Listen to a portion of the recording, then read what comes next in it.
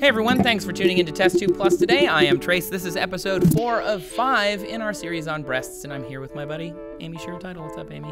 Not too much. How you doing? You know, just talking about boobs. No big deal. Yeah. So far, we've talked a little bit about breasts across like evolution and biology, but also a bit about social pressures that come with breasts. But we've talked a little bit about media and advertising when it comes to breasts and how they're used by those groups in order to do things. But that's just one way we see breasts kind of in the social sphere. The other way comes from breast cancer. It's a very visible disease. There are a lot of different charities involved and a lot of different people. So even though we hear about breast cancer all the time, I don't think everybody really knows what breast cancer is exactly. Right. Well, according to the American Cancer Society, breast cancer is a malignant tumor, which is basically a growth of irregular cells in the breast that then grow and invade the surrounding tissue and spread to other areas of the body. It occurs more commonly in women because we have developed breasts, but it's a myth that it's related to the bra that you wear or deodorant. There have been some stories about aluminum in deodorant is linked to breast cancer. It's not, and one of the ways that we can kind of say that it's definitely not related to things that we do ourselves is that, as we've said before, men can get breast cancer as well. Yeah, men have breast tissue, and breast tissue develops breast cancer. It's as simple as that. And in fact, we have to remember what's in a breast when it comes to this, right? We've got milk-producing glands, we've got ducts, we've got fatty tissues, we've got collagens, and all of these things can get cancer, but it seems to be most likely that breast cancers begin in the cells that line the ducts in the ductal tree. But it also can start in the lobules, which are where the milk-producing glands, essentially. And it's a small number of them that start in other tissues, but for the most part, it's in the milk-producing parts of the breast, which also makes sense as to why women would have that, because they're more developed, but that men, again, because we have the same things, would end up getting. But there's another major contributing factor, and that's genetics. Yeah. There are two genes, BRCA1 and BRCA2, also called the BRCA genes, that scientists have long known that women with the BRCA1 gene have an increased risk of both breast and ovarian cancer. Yeah, and the BRCA1 and 2 are thought to keep cancer in check by repairing the DNA. So if you have a mutation on that gene, you're going to have interference with the repairs, and thus have a higher risk of cancer. Right. Essentially, you're not preventing cancer as strongly. It's not that the BRCA gene causes cancer. The cancer was going to show up anyway. Yeah. It's just your body isn't fighting off the cancer as well. Yeah, it makes you more susceptible to were you to develop these malignant cells. You can't fight them have a way to fight them. Exactly. Yeah. And Angelina Jolie made these genes famous, I think, or this is where I first heard about it, because she got a double mastectomy back in 2013, I think. Yeah. And she had an 87% chance of getting breast cancer, up from about a 12% chance, which is probably more average. Right. But what it is she comes from an Ashkenazi Jew background, and Ashkenazi Jews tend to have this mutation on the BRCA genes.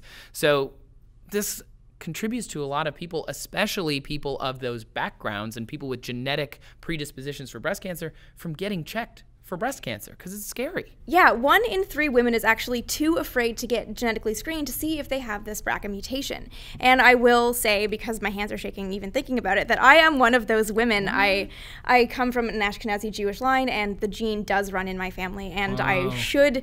My genetic counselor has told me that you're supposed to get tested 5 years before your closest blood relative found their cancer. And for me, I'm very much coming up on that date, so I'm trying to get not stressed about doing it, but it really does, cause me a lot of anxiety even thinking about just the reality of like having to face that. Yeah. It's a big deal. I know. Yeah. And I have had friends who have also gotten checked and they ended up finding cancers, but they were able to, because they found them early enough, deal with those cancers, and now they're coming up on anniversaries of, their hair being the same length it was before they started chemo. Shout out Kelly Bugden, you are the best. And it's a big deal, but really what it comes down to is you're checking for cancer risk and trying to mitigate that risk. Exactly. If you find that you do have a gene mutation, it doesn't mean that you have cancer. Right. It just means that you should start just taking the precautions to make sure that you're monitoring yourself and making it, giving yourself the best shot at beating cancer should you develop cancer. Right. Knock on wood, no one out there with the mutation gets cancer. Yeah, and one way to do that is the way that Angelina Jolie chose to do that, and that is a mastectomy. Because a double mastectomy can reduce the risk of developing breast cancer by 90% for women who are at the risk. So if you take that, that's a pretty huge reduction. You're actually getting around a normal risk level, which is still kind of scary to think about. But, there are things that you can't always catch, even when you're looking at and looking for breast cancer. Right. So a double mastectomy is one way to do it, but I feel like there was so much discussion around the Angelina Jolie thing because she's famous and she's somewhat famous because of her breasts, which is interesting. Yeah. So people felt like this sense of ownership over their part in her body, which is weird. But there are people who feel that way. They're like, oh, you have cancer? Just cut them off. No big deal. Yeah, which I feel like would be really easy for a doctor and possibly for a male doctor to advise a young female patient. But I know if I were in that situation and a doctor said, well, just forget about it, just remove your breast, I would be kind of annoyed and a little bit insulted because I think, and this is me personally, but I feel like other women probably feel this way, that my breasts and my figure is very much a part of who I am. And I've had this body shape and sort of my proportions since I was about 13, right after puberty, and cutting off a part of my body if I didn't need to would be devastating because I'm still me. You can't change the fact that I'm me, but I would feel different about my physicality, and that's wear huge. Differently. You just look at yourself differently in the mirror, and this is something that a lot of people have to struggle with. I mean, when you lose a limb for any number of reasons, I mean, like testicular cancer, it would be kind of the male equivalent, and it's significantly less visible than a double mastectomy to have like testicles removed. But when somebody says like, no, just cut them off, like what if somebody was saying, just cut your balls off, no big deal? Yeah. Like it is a big deal. It's a big part of what makes us masculine and feminine, and not just in terms of physical structure, but also in terms of social structure, which is kind of a big deal. Yeah, it is. We've talked a lot about breasts over the last few episodes, and we've been focusing a lot on men. Until now. Like this episode was really great. And we've also focused a lot on the West. And we've talked a little bit about men versus women, and we've talked a little bit about biology. We've talked a little bit about a lot of stuff.